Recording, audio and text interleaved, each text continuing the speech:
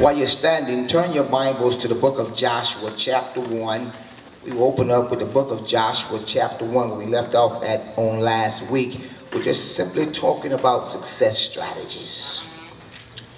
These are the lessons that God allowed us and blessed us to give over in Jamaica. The people were very receptive, and we got a praise report even on our way leaving that people were getting baptized after the success strategies mission was completed. So give God just a round of praise. Give God a round of praise. Success strategy. Let's stand and let's make this confession together, and then we will go into the Word of God. Now, I thank God today my tag team partner is here. Now, I got to admit, y'all, we need your energy. We got in this morning in Houston at about midnight, and then we had a situation on the plane where we didn't get home till about 1:30 this morning, but we're ready to give you the Word of God. Amen. In the book of Joshua, chapter 1. But let's make this confession together. This is my Bible. This is my Bible. And today I declare it to be my final authority.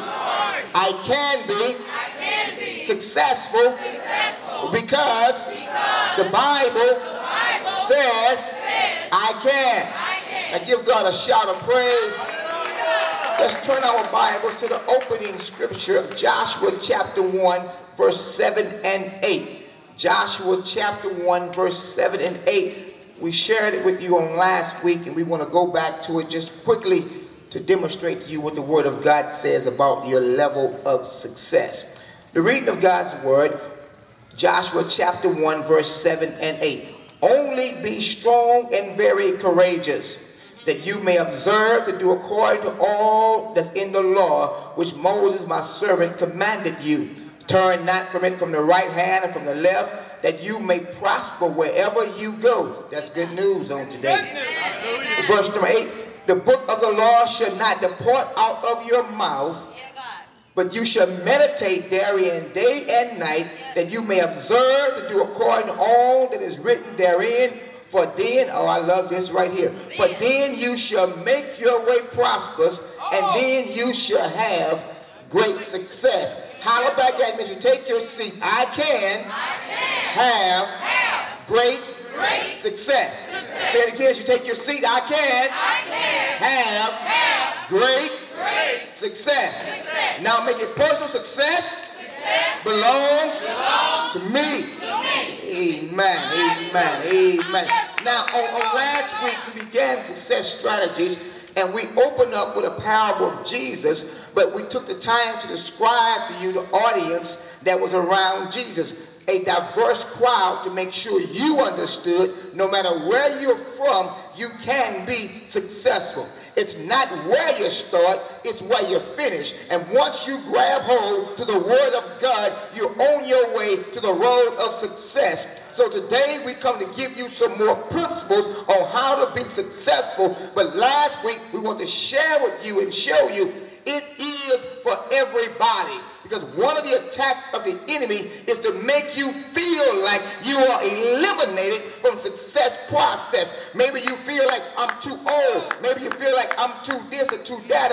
I had a rough beginning. When I come to share with you the greatest stories in the Word of God happen for people who came up on the wrong side. I wish I had somebody this morning that has made their mind up no matter how rough my beginning was. When I got to the Word, God made a way out of no way. Everybody, get this, everybody can have success. But as I discovered through life and through reading John Maxwell's books on leadership, everybody can have success, but unfortunately everybody won't, because everybody won't do what it takes to have success. But I'm going to change your mindset. We've come to tag team to overload you and to encourage you to make your mind up. So as a man thinketh, so is he. You got to think you're going to overcome. You got to think you're a winner. You got to think you're successful so the Word of God can work in your life. And today we didn't come to play, but to give you what you need to be successful. So in this book of Luke, chapter 8, let's go there. Luke, chapter 8. Yes. It's a very familiar parable. but it's filled with explosive seed to make you successful. Yes, Lord. If you hear and do the word of God. You don't understand, but we'll read this parable together, and then we will explode over you principles of success strategies. Yes. Luke chapter 8. Let's begin reading with verse number 4. And when much people were gathered together and were come to him out of every city, he spoke by a parable. A farmer went out to sow his seed, and as he was scattering the seed, some fell along the path, and it was trampled on, and the birds of the air ate it up. And some fell upon a rock, and as soon as it was sprung up, it withered away, because it lacked moisture or roots. Other seeds fell among the thorns, which grew up with it and choked the plants.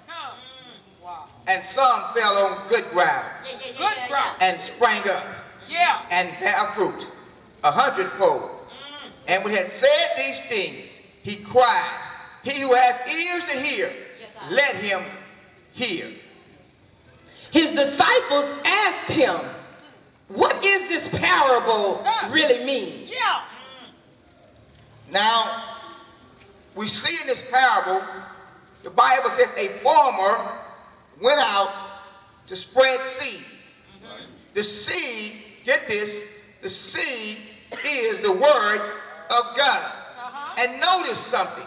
There are different categories of receiving the word of God, but everybody received the same word.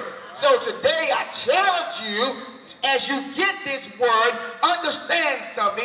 If it has worked for anybody, anywhere in the whole wide world, the excuse has been eliminated that it won't work for you. The farmer sowed the same word to everybody.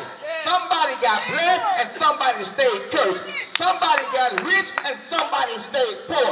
I promise you, there were two brothers from the same side of the same track, same mother, same father, same preacher, same Bible. One went to school and one went to jail because one heard the word, received the word, and believed the word, and one said it wouldn't work for me. My question this morning, which one are you? Will you get this word and work this word and become all the word said that you were? Pastor Sanders, tell us how to obtain success through the word of God. Pastor Decker, now the word of God said that the farmer went out. Well, who was the farmer this morning? The farmer was Jesus. It said that the farmer went out and did what? He scattered the seed. What is the seed? The word of God. So Jesus went out and he scattered the word. So this morning God has sent us to do what? Scatter the word that you can be successful. Oh, come on, you got to get it this morning, because if you can't say it, you're not going to get it. Because if you can verbalize it, then you'll be able to put it in your heart. Amen. The Bible says that God went out and he did what? Scatter the what? He scattered the word, but the problem is if Jesus went out and he scattered the word, he only scattered one word. It fell among, but everybody didn't get it. Why didn't everybody get it? We in the greenhouse. Why isn't everybody growing, Shan? We in the house. We in the same word. Why is everybody not growing? Why is everybody marriage not coming together? Why is everybody money not coming together? Why is everybody children not coming up? What is the problem in the greenhouse? We say this is the place that people go to grow. Why is everybody not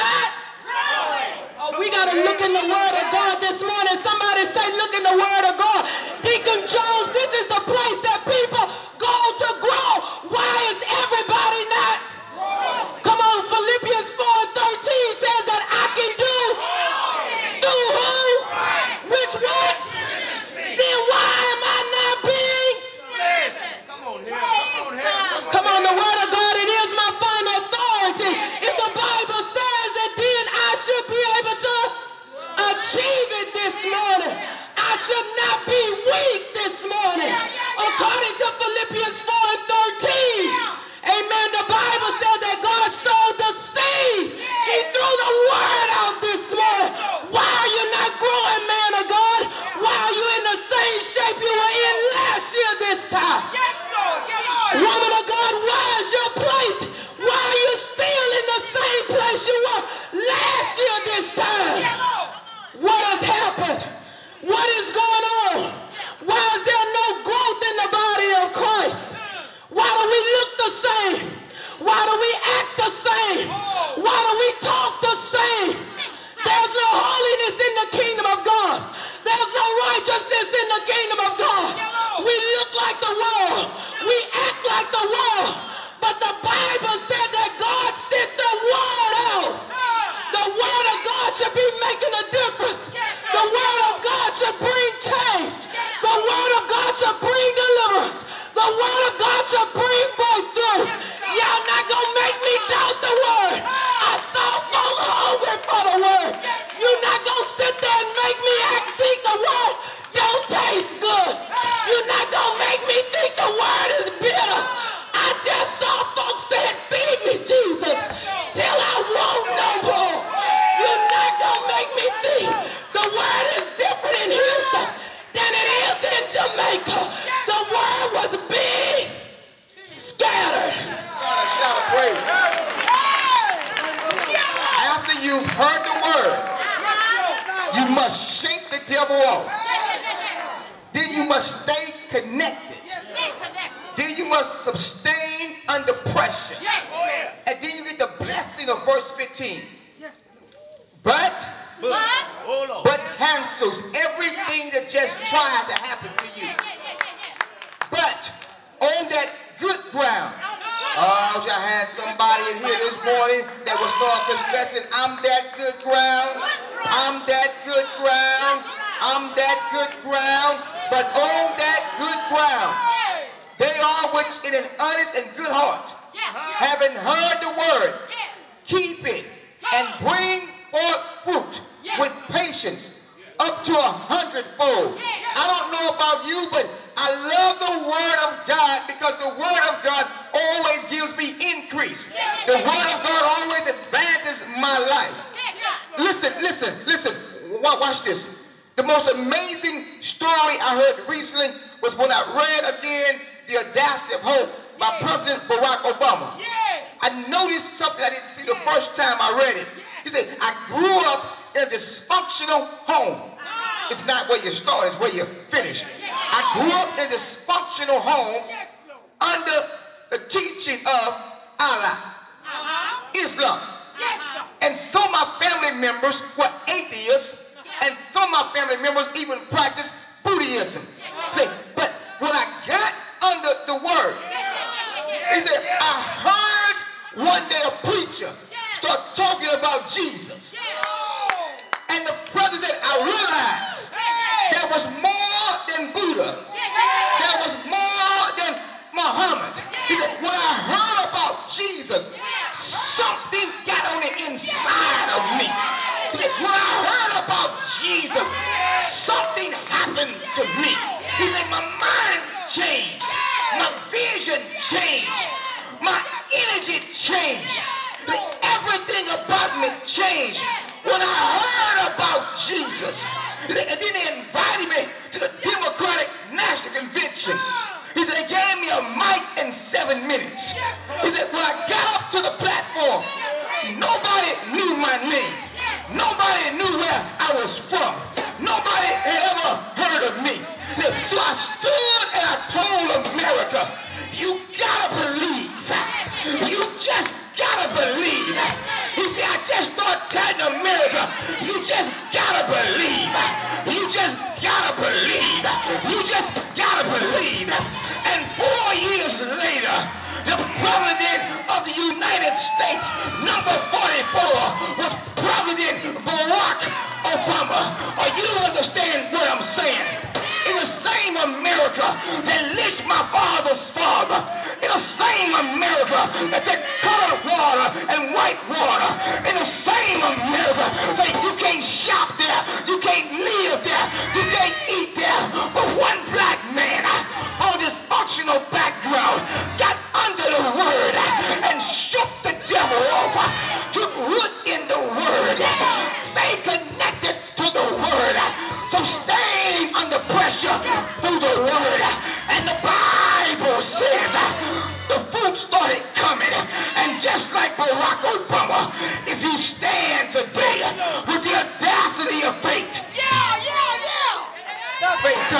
hearing. Faith comes by hearing. Faith comes by hearing. Faith comes by hearing. So I got to hear this word and make my mind up. I would never be unsuccessful another day of my life. I told them in Jamaica that I'm having a great time, but I miss my granddaughter. Okay. I said, but I make my mind up. I'm going to be so doggone successful. She'll need a dictionary to define what unsuccessful looks like. That's right. Because she won't experience it nor ever see it. That's right. And I've made my mind up that success is not about my car, my house. You know how many folks know my name? Success is about making an impact in this generation that I live in. By leaving a legacy. By sowing the right kind of seed where everybody comes behind me will have a trail to follow. That's it, Pastor. I don't know what your ambitions are. I don't know what your goals are. But I pray you will get under the word. Yes, Lord. I pray you will allow the word to take you and place you and define you into who it says that you are.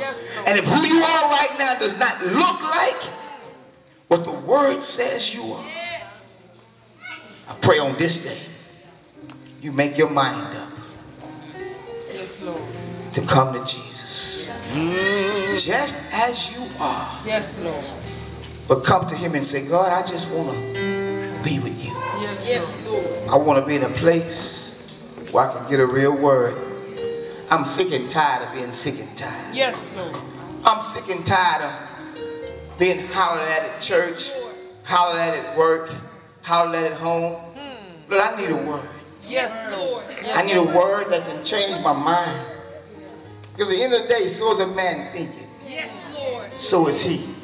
And until I change my thoughts, I'll never change my environment. Yes, Lord. I'll never change what's around me until I change my thoughts. Yes, Lord. So today I pray that you heard a word with no entertainment value.